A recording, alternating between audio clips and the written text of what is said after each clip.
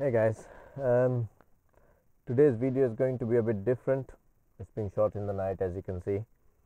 The reason being, today I'm going to do a photo shoot of stars.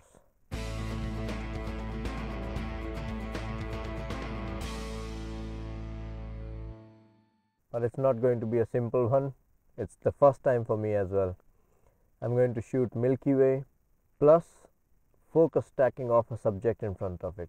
I'll try to keep up with you guys and try to show you what I'm doing, but I'm not sure if I'm going to manage that because I've got to do a lot of different things at the same time.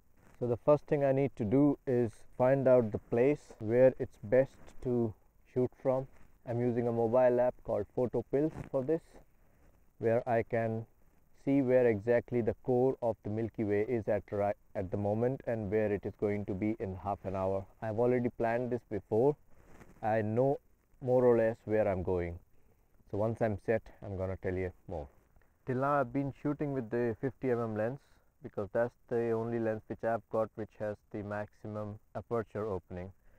But since that's too close and my camera is not a full frame, I've just changed my lens to this one. This is a 24 to 105 and I'm using it at 24mm. It turns out that the photo is not so bad. I'm not sure if you can see it. Yep, you can. So I'm just going to use this lens for the rest of the night and we'll see how it comes out. So one very important thing to remember when you're doing something like this is that you have plenty of battery with you. I'm sorry about this light, but I need this. I can't help it. I need this light to look here. Yep, we need more batteries. It's a bit cold out here and your batteries go out very fast. I haven't been able to shoot much yet, but I've shot a few things. I need to change my location and recompose. I know exactly where the Milky Way is right now, where the core is actually. The stars are nice and clear, but the subject hasn't been very impressive, so I'm going to change the subject now and let's see what we can get again. If it turns out good, I'm going to share the secret with you how I did it. Or in the next video I can explain the whole procedure step by step. But right now I need to concentrate on this.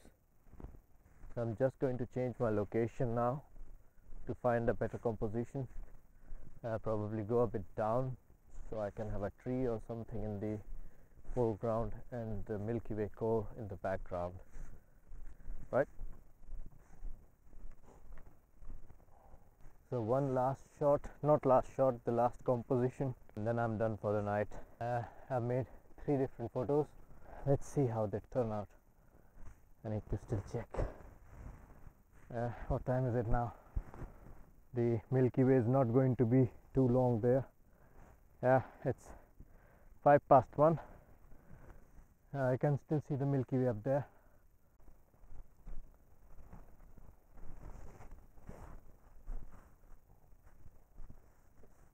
So I'm going to call it a night now. Tomorrow I'm going to collect these photographs, stack them and see what I've got. Time to go home.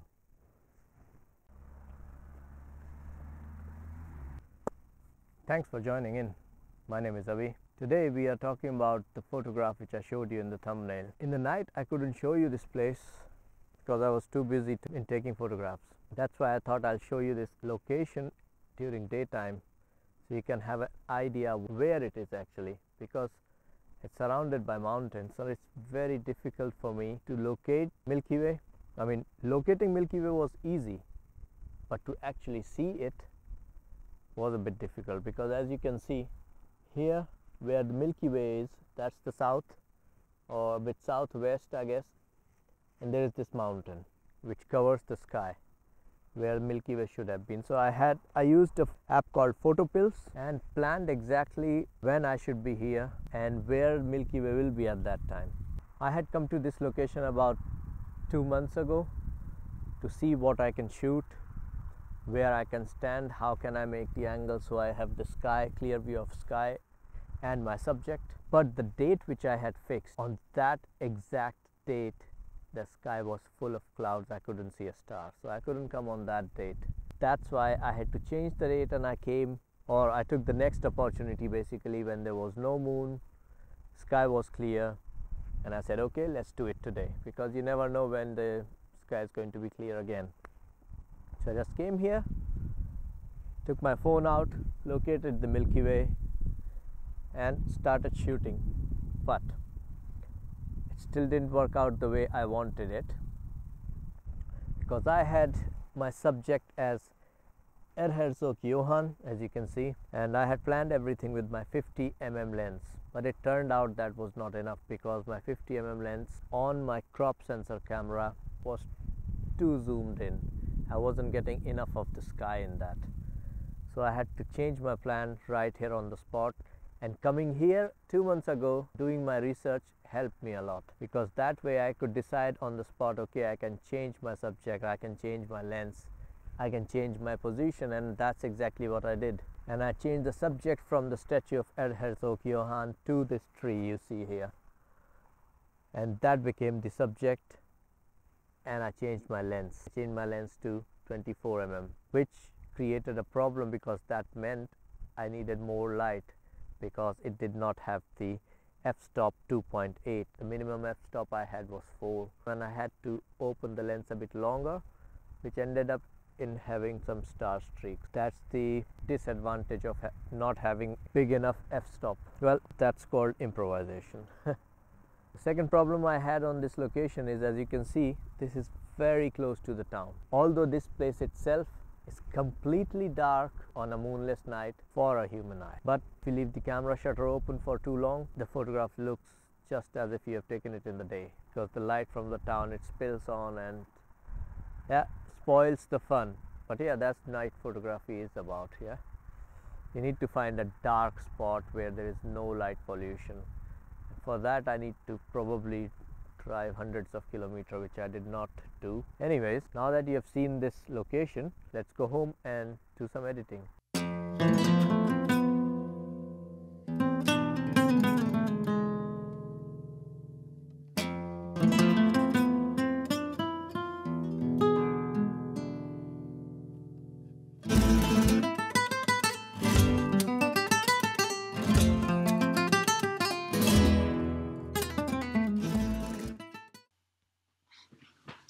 So, we are back home. Well, I'm back home. And I have already imported all my photographs into the Lightroom on my computer. And we are going to start editing now. Well, actually, I have edited them, but I'm going to show you how I did it. So let's jump on in and do it. As you can see here, I told you that the town was very close to where I was. That's why we've got this photo. That's the first one which I took for the sky. And as you can see, the grass and the tree, everything is all lit up. It should have been all dark. Had it been in a dark place 50 kilometers away from a town, then it would all be dark. But unfortunately, the location I chose was not too far away. That's why all the light from the town spilled over, and we have this photo, which in itself is not a bad photo. I like it enough. But this photo is the one which I wanted. So as you can see down below here, I've got all the photographs which I took that night. You see here, this is the original one. Then I've got here where I've got the tree lit up from the bottom with my video light. I just put the video light under the tree and took the photo. Then here you can see me here with the torch. In the next photograph, I am here and I'm lighting it up a bit with the torch. Same thing again doing on this photograph and this photograph, so on. Here I am on the left side trying to light up the tree from the left. In this photo, as you can see, the grass is now lit up. That means I've been trying to light up the grass. Here I've lit up this. Here is the right side of the tree. And then in this one, I've lit up only this part of the tree. In this photograph, I've got a bit of grass and a lot of tree. So basically these are quite a few photographs which together made this photograph. So what I did was just selected photos I needed for the stacking process. I took this one, and this one, this one, this one, and this one. And then you just right click and say open as layers in Photoshop. But I don't have Photoshop. I've got Photoshop Elements. So I just opened them all in Photoshop Elements.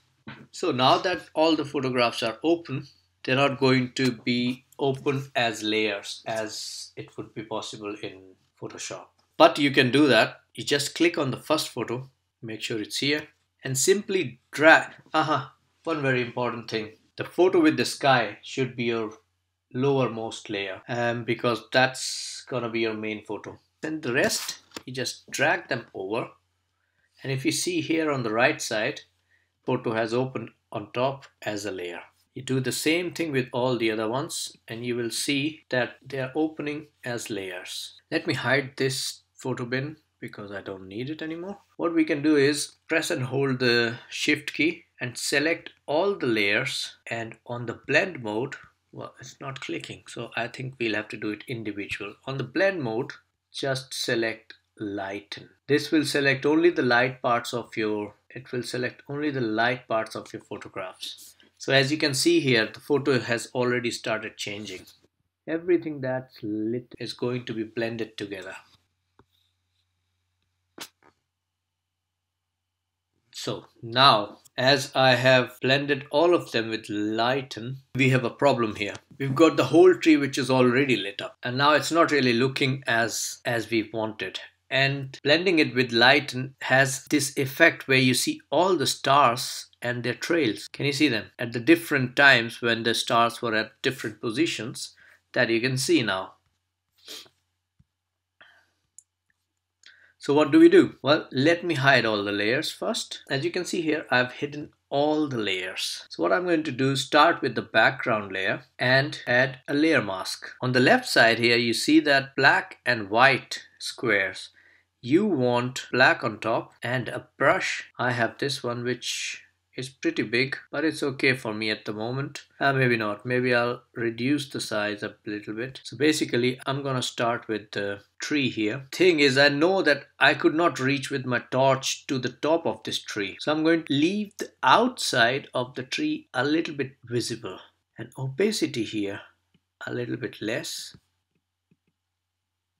because I don't want this tree to be visible at all, except for the outlines and this trunk as well. So that's taken care of. Now let's do the grass, because all this I'm going to edit later on in the darkened images. Are you watching? It does look a bit complicated, but it's not that. I mean, it's maybe time consuming, but it's not complicated.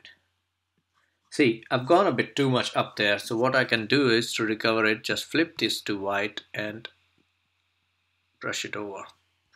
That's it, it's as simple as that. I'm trying not to wipe everything away, but it doesn't matter because all we want is anyways light painted stuff here, which we will see later. We can always delete things. So now what I'm gonna do is make this layer visible, the second layer, and we see how it looks all automatically. Now on this layer we need to add a layer mask. We want the tree, but we don't want the sky. We don't want the double stars. So that's what we need to delete here, because this layer is for the sky, not for the tree. So we can increase the size of the brush and just simply go so. Notice how the stars vanish. You can do 100% opacity, so it goes faster. It's important to have this area black, because that's exactly, if you don't have a black, you won't see the light here. So this tree has to be dark. So I guess that's that. Now let's go to the other layer. Let's make it visible. And as soon as we make it visible, you see the lit up tree again. And here as well, we need to add a mask layer. Go to the black and delete the whole sky. Yes, it is time consuming, but it's worth it. And here you can see me with my torch. So I'm going to erase myself just like that. Most of it is gone. The tree I have left as it is. I think I'm gonna have to go to this layer here and erase a little bit more. Now we come to the third layer, this one, adding a layer mask to this, and let's turn the visibility on. So here is the visibility. Here again we need to do the same thing, erase the sky. If you are having problems in recognizing which areas to erase, you can simply turn off the previous layers. Then you will know what exactly you have visible in this layer and leave that on, erase everything else. So let's put this back so we can see the whole tree. See, there's nothing else in this photograph which we need to keep. So all these stars here, all these things, small bits, you don't need. So we can just erase from here onwards. I'm going to just make the brush a little bit smaller. You can erase all the dark parts of the photograph, because all we need is what is light and bright on the tree. Tree is the main focus of this photo, or at least of this layer. That's it. Now we can turn the other layers on and see how it looks. Till now, that's the result. Same way, we go to the other ones. Here, again the same procedure. I'm going to turn all the previous layers off so I know exactly what I need to erase here. Here, I don't necessarily need the tree and everything, but I do need the small bits on the bottom. As you see here the light is on the grass, not necessarily on the tree. But I'm still going to keep the tree on and the grass. Everything else I'm going to erase. And now we come to the last layer, which is just one side of this tree being lit up. It might not seem like a very big illumination, but it will help, I'm sure. Now what we're going to do is going to make all these layers visible one at a time and see how it behaves. That was the grass bit.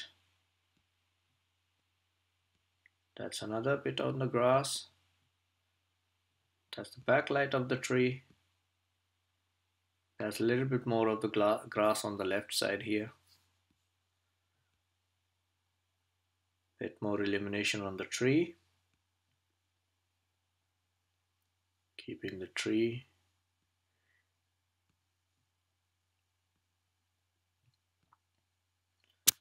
Here is tree is lit up from front, and now we are all the way down to the back.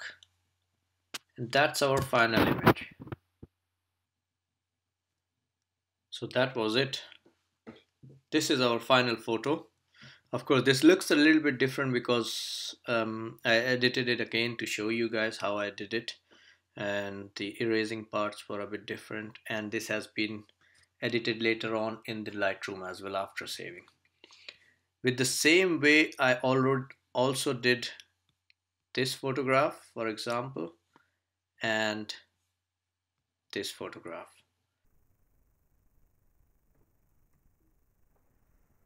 So that was it. I hope I have explained things well enough for you to understand, but if I've forgotten anything, I'm sure I've forgotten a lot of things, but if you have any questions, please write them down in the comments.